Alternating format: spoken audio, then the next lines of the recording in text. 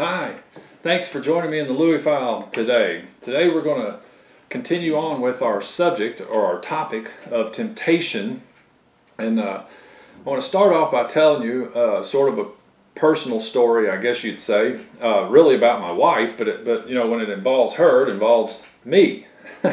Bible says that we become one flesh, right? So my wife had this job that I don't think the work itself bothered her so much, but the environment she was in, the people she was around, she was having a really hard time, really tough time getting along with and understanding, you know, different moods and attitudes that people had. So she really struggled, and she came home day after day, tore up about it, some days crying, like real tears, not just upset. Other days she wanted to scream.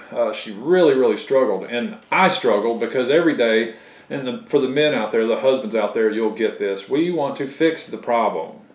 We don't want to just sit and talk about it, we want to fix it. Well, there's a lot of stuff we just simply can't fix, and this is one of those things. But one day in particular, she came home and she told me with tears in her eyes, she said, "Louie, I feel like all I'm hearing is the enemy, the voice of the enemy." Well, you know, I'm a Bible guy. I mean, so anytime she brings these things to me like this, I attempt to find scriptural responses. So in the moment she told me this, she said, "It seems like all I can hear is the voice of the enemy." Somehow or some way, I mean, this Holy Spirit, God he started to reveal something to me, and He showed me that, you know, Jesus Himself, at the most crucial point in His life, the one thing that he was, the main focus of what He was called to do was go to the cross and die for our sins, be buried and raised back. You know, if you look at the account of Him on the cross, it could be argued that the only thing He heard was the voice of the enemy.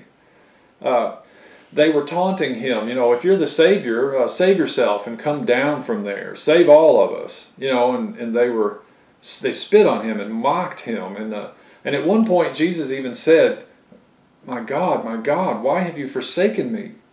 Now, we could get into a conversation about whether or not He was really forsaken or not, but that's not the point of this video per se.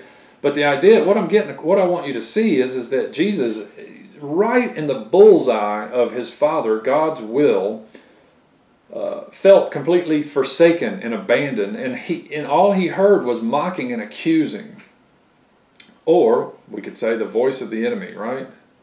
So I thought, oh my gosh, this is it's not unusual. This may be exactly what is supposed to be happening here. So then that led me to John chapter 10, and there's a verse in John 10. It says, John 10:27. It says, "My sheep hear my voice, and I know them, and they follow me." But then if you jump back a little bit, in John 10, He says, John 10:4-5, it says, "When He puts forth all His own, He goes ahead of them, and the sheep follow Him because they know His voice." Okay, so Jesus' voice, the Good Shepherd's voice, His sheep know His voice. That's all great. But then look at John 10:5. It says, "A stranger they simply will not follow, but will flee from him because they do not know the voice of strangers." Oh my gosh. So this really hit me hard. All of a sudden I realized, you know what's really being said here is Jesus says, "My sheep hear my voice and they follow me." He says a stranger they won't follow, but He's not saying that they won't hear the voice of the stranger, the false shepherd, the one that's attempting to steal, kill, and destroy the sheep. So this really helped me in my attempting to help my wife to see that maybe hearing the voice of the enemy, as awful as it is, and as much condemnation and accusation that comes from that, that doesn't mean in and of itself that you're not in the will of God. Jesus, once again I will say, Jesus was exactly in the will of God. At the moment He was in the will of God, He felt abandoned. He couldn't hear His Father. He couldn't hear the voice of God. All He heard was accusation, condemnation, he had to have been thinking, maybe I was wrong. This can't, what have I done wrong? Is there anything that I've done? I mean, all of those feelings probably came to him in that moment. And having those feelings and having those thoughts in and of themselves are not sinful. And this is what I'm trying to get across to you guys in this little series of videos here about temptation, is that it's common to man, it's normal. So what are we to do? What are we to do when we're feeling attacked and all of this? Well, we look in Ephesians 6 is one thing we do. In Ephesians 6, and I'm not going to read all these verses, but Ephesians 6, familiar verses, what we call spiritual warfare. The Apostle Paul defines for us the armor of God, and he tells us in this chapter, he says, our match, our wrestling match, our fight, our battle, our warfare is not against flesh and blood. So we can scratch that off the list. When a co-worker, a boss, a neighbor, a parent, a child, the cops, the judges, the politicians, the foreigners, whoever it is that you're perceiving to be your enemy, the Bible clearly tells us the one you're seeing with these eyes is not the real enemy. Flesh and blood is not the real enemy. And that also includes you yourself. You yourself are not your real enemy. And this, I'll just throw this in here. People say this all the time. I just beat myself up. Well, if you look at that a little closer, that's not really true, because you yourself are not your enemy. There's another enemy, and he's not flesh and blood. So Paul tells us what to do. He tells us to stand. He tells us to take a stand and stand. And then he describes for us that we put on the armor. Well, he's saying that we put on this armor, which is really describing for us Christ himself, salvation and righteousness and truth, right? All of these things are really descriptions of Christ. So Paul's already determined and shown us that we are, when we have been placed into Christ, we've been baptized into Christ. And in Ephesians, earlier in the letter of Ephesians, he says, put off the old man and put on Christ, right? So he's already telling us this. So we're standing in Christ. So we stand in who he is. So we're in him.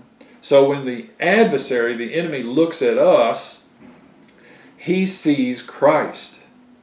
You know, we're fond of saying that when God looks at us, he sees Christ. But what about the enemy? See, we're standing in his armor. It's God's armor. It's not some armor. It's not Louie's armor. It's God's armor.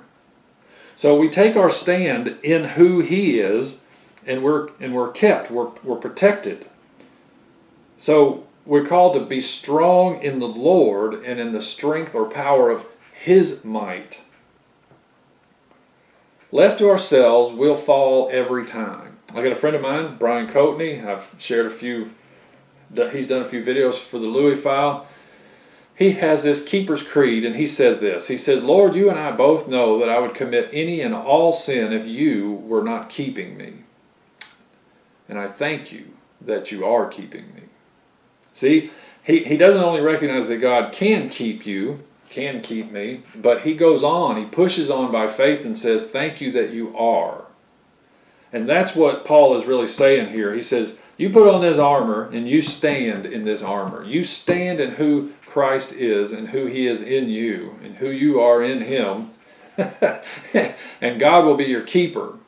Now the storm and the warfare might just rage. You might get pounded on the outside with all kinds of thoughts and feelings of condemnation and self-hatred and accusation. All that stuff can still rage, but you're in armor.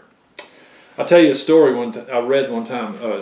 A Chinese guy named Watchman Nee told a story of the Chinese and the Japanese, I believe it was, that were in a war, a skirmish, and one of the military soldiers was in a tank, and the rest, the opposing side, were on foot with guns, hiding behind rocks and trees.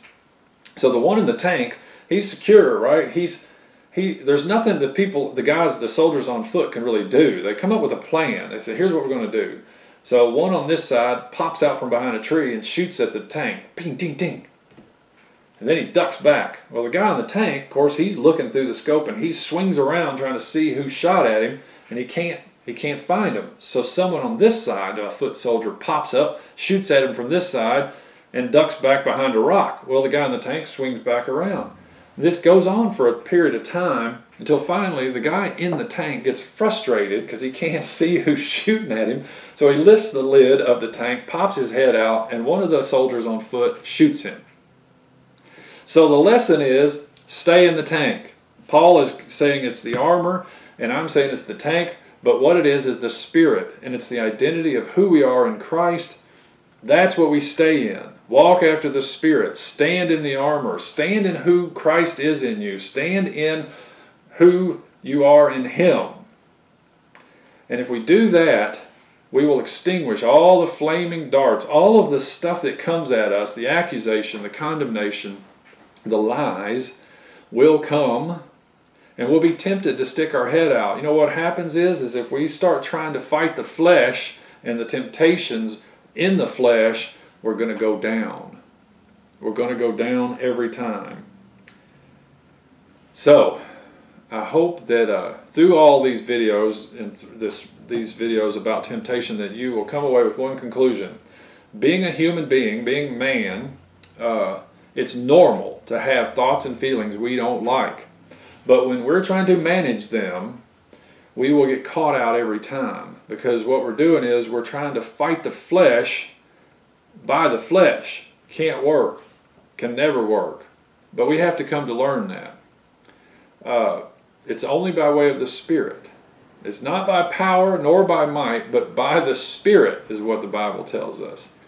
So that's it for today. I thank you for watching. I would ask that if this has helped you, that you would share it with your friends and tell them to come on over and watch the Louie file and see if it doesn't help you along your Christian walk.